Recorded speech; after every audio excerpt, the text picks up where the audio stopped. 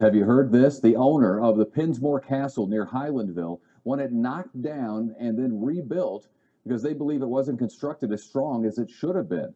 They are suing the concrete company now, claiming the concrete company left out a core component of the mixture that is key to making the walls tornado and bomb proof as designed. KY3's Linda Russell has details.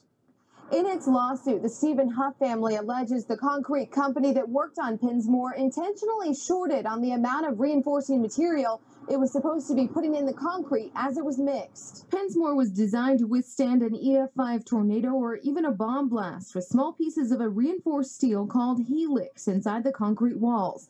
But the lawsuit says a former employee of Citywide Construction Products came forward in October 2014, claiming that he and other workers were ordered to short the amount of helix in the concrete, and what wasn't used was possibly resold.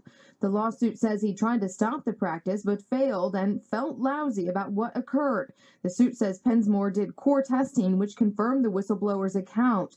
The man also claimed another additive called plasticizer to strengthen the walls was watered down or not used at all. We contacted an attorney for Citywide and Monarch Cement Company, named collectively as defendants, who said they are ready to fight the allegations. In a statement, he said, "We find the plaintiff's allegations of an intentional scheme to short steel fibers to be without merit, and there is no evidence even suggesting there is a shortage." The Steven Huff family is asking for $63 million in damages. The case is set for a jury trial in federal court on November 14th.